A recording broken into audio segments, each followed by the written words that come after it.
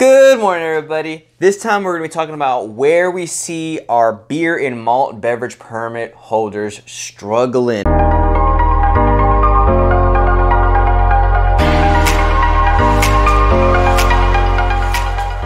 Thank you for joining us on another YouTube video. Thank you for your comments. Please don't forget to like, subscribe, and if you want to receive our monthly newsletter, go to our website. Thanks. Yes, if you need a TABC permit in the state of Texas, be sure to contact us, Hernandez and Associates.com. We would be happy to work with you. So this week, as we talked about in the very beginning, we're going to be discussing where we're seeing our beer and malt beverage permit holders struggling, okay? So you think BG, these are BG permit holders. This is going to be restaurants that offer beer, malt beverages, bars too. And you know, I would think also, I mean, it's anybody in the industry. And I say that because recently one of our clients who is a liquor store, you know, and moves a large volume of alcohol, you know, of wine, specialty wines and distilled spirits, was also, you know, we'll say audited. And so they have to have their records, you know, so they can present them to whatever government agency, if it's the Texas Alcoholic Beverage Commission or if it's the Texas State Comptroller.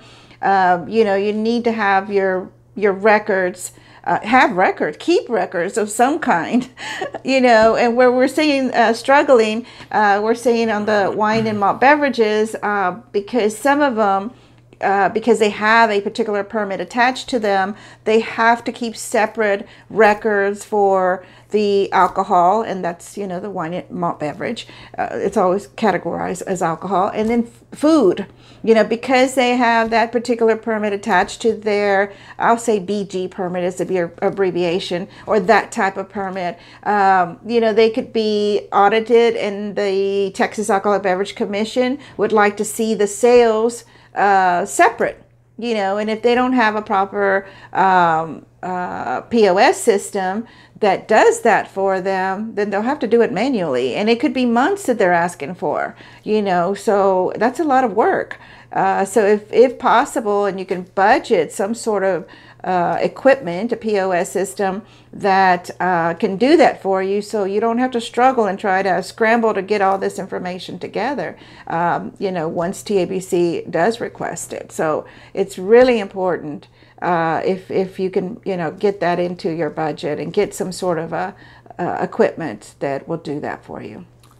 If you can get a POS system, I think the juice is worth the squeeze. As Stella's saying, if you can budget it in to track these expenses. Just to give a quick little story here, the last week, a taco place, and they sold beer and wine and things like that, and they did not have a POS system. They were writing it on pieces of paper. They were taking orders on pieces of paper, and now there's nothing wrong with that if that's a system, because we have plenty of clients that do that, you know. But their system was falling apart at the seams, and it made service really rough. And I can't even imagine how they track their alcohol sales, if they even could. And it's like, you know, as Estella said, you get audited and you have no idea what you've sold. We won't even say how many clients tell us that they just...